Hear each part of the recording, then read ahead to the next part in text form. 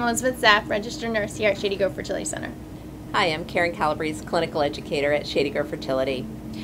As a former fertility patient, I know and I understand that the 2-week wait is a very stressful period. During my 2-week wait, I wondered if I was pregnant, what am I going to do if I'm not pregnant, what am I going to do if I am pregnant, and certainly what my body was telling me.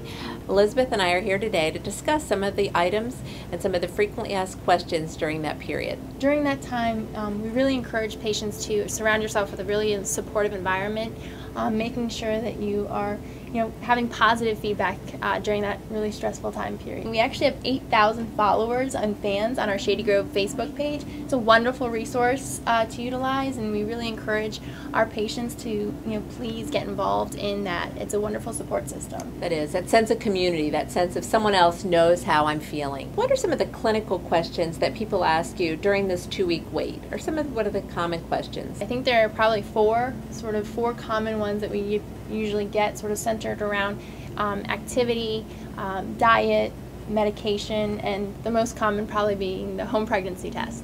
I think with exercise, it's just best to do a moderate amount of exercise during that 2-week wait.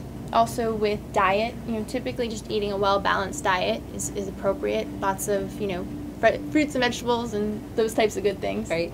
Eating and drinking as if you are pregnant. Yeah.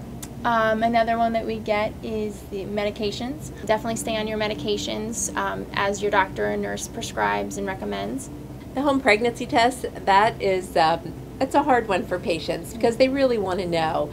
But I do recommend that you wait for the blood test, to make sure that we have an accurate pregnancy test. And then your nurse or doctor will give you the instructions as to, continuing the medications or whether or not you would need to stop them. So I think we talked a little bit about some of the common questions, Karen, but what if you have more detailed questions?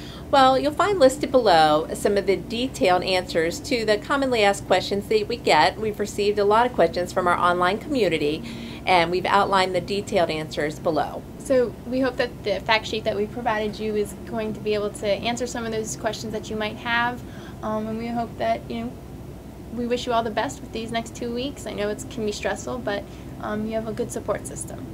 Clinical staff at Shady Grove is always available and willing to answer any questions. Best of luck to you.